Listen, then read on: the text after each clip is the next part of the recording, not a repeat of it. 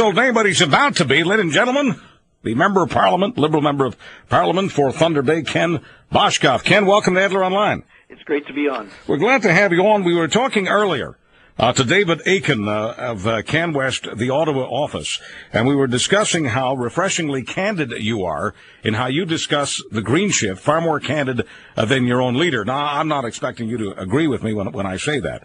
It's just that when you focus on the green shift and promotion of same, you talk about the money and you talk about where it's coming from.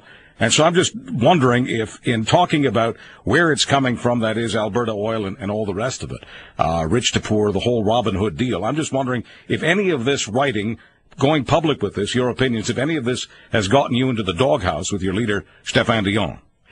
No, it hasn't. And I believe that my pitch very clearly isn't that money would be taken from anyone or any province, and because I strongly believe as a federalist Canadian that a program such as this is something that we've all been actually seeking, that we really want some balance in our country, and that Alberta will continue to grow and thrive for many decades and lead the country in growth for a long time to come. Well, I'm sure Albertans are happy that you're empathetic with them, and you laugh at the idea that this could hurt them. But I just want to ask you this question about what you published in the netnewsledger.com on this website. The headline is, and if you want to say that you don't want to take ownership of this headline, that's fine. I just want to give you a chance to respond, Mr. Boshcoff. It says here, this is the headline for the piece that you wrote. The shift will transfer wealth from rich to poor, from the oil patch to the rest of the country. Well, just to be completely honest, that's not how we shipped it out. But the editor of the digital site took that sentence and put it at the top.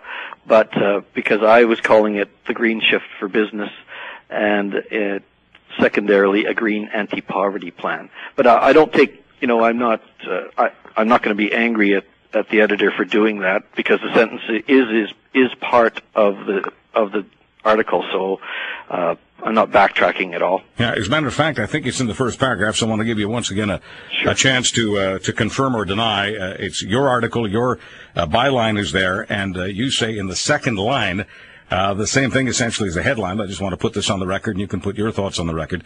You write, the green shift will transfer wealth from rich to poor, from the oil patch to the rest of the country, and from the coffers of big business to the pockets of low-income Canadians. So you'll confirm that you did write that? Yes. Okay. Why do you suppose Stéphane Dion doesn't discuss it in the same manner, that the shift is about transferring money from Alberta to other parts of the country? Well, I don't necessarily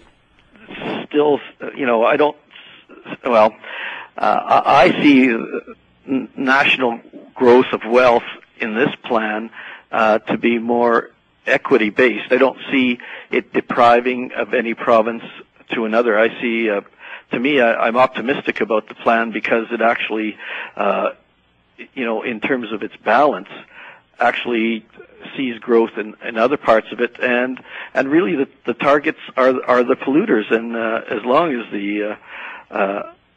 the oil patch is growing at such a tremendous pace, they really can do a lot for the rest of the country. I don't doubt that a lot of people feel exactly as you do, and as I say, I just think it's refreshing. I'm not being sarcastic here. It's refreshing that you're being honest about it, but you wouldn't deny that when you say the oil patch, I mean, you know your geography, you know where the oil patch is. I do. All right. So once again, I'll ask you, why is Mr. Dion not leveling with the people of this country in a similar way, saying simply, look, like Willie Sutton once said, when he was asked, why do I rob banks? He said, that's where the money is. Why doesn't Dion just level as you did? It's in the oil patch. That's where we're going for the dough.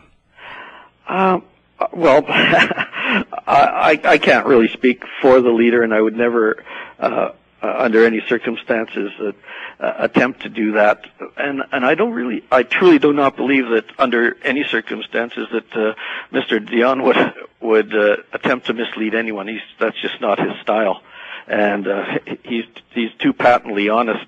So in his analysis of I would have to say that I still back him up, that when he talks about the nature of carbon pricing, that we talk about those kinds of things that the rest of the world has been doing, that he just wants Canada to catch up, and I think that's a reasonable goal. All right. When you talk about, and once again I'm quoting you, the shift will transfer wealth from rich to poor, from the oil patch to the rest of the country. I don't want to get overly anal on this, but I do want to examine what your thinking is.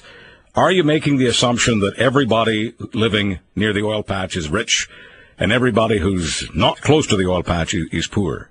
Not at all.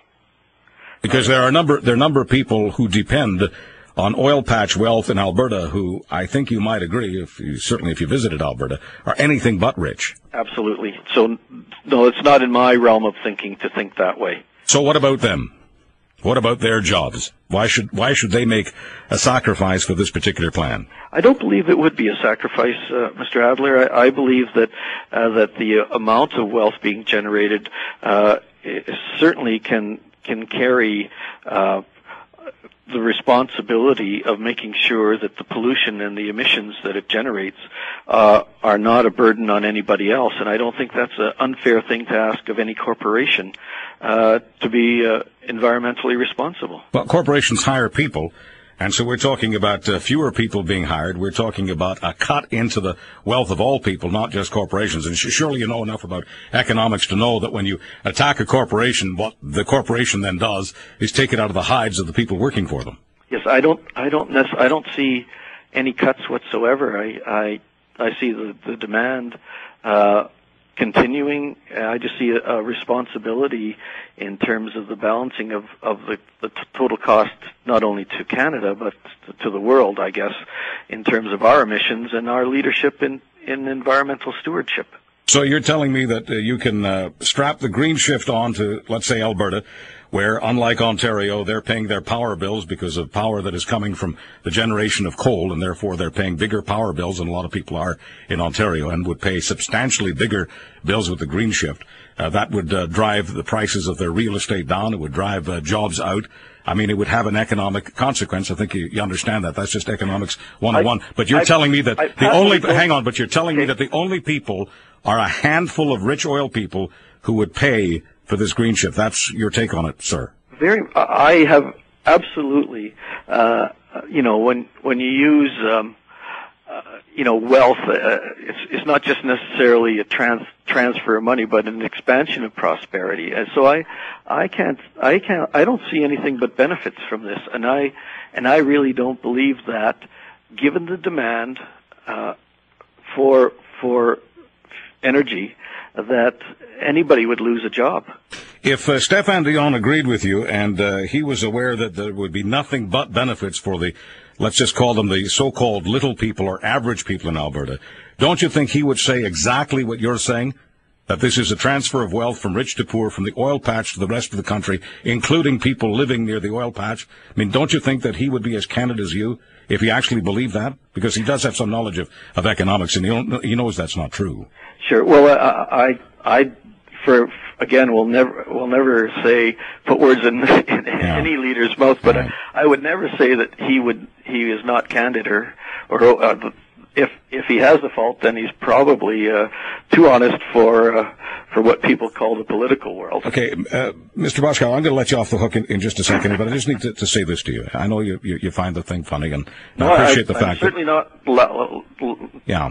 Okay. Here's the deal, Mr. Boshcoff. The reason that Mr. Dion doesn't say what you're saying is, A, he knows that the little people would be making an economic sacrifice, and B, if he said precisely what you're saying, he would no longer have what he wants to have, which is a calling card saying he's about unity. This would be playing off one region against the other, which is what your piece does, whether or not you wanted it to sound that way. Yeah. Well, under no circumstances, as a federalist Canadian, would I ever try to play any part of the country against one another. So, and I certainly believe very strongly that Mr. Dion understands the nature of Canadian unity. Mr. Boshcoff, I appreciate what you've put on the website. I appreciate your honesty, and I appreciate the conversation. Thank you very much. Thanks so much. Ken Boshcoff, he's a former mayor of Thunder Bay, and he's now published. If you want this link, ladies and gentlemen, I'll be happy to send it to you. Just email me, AdlerOnline@gmail.com. He has published a piece, the headline of which is taken right out of his column, The Shift Will Transfer Wealth from Rich to Poor, from the oil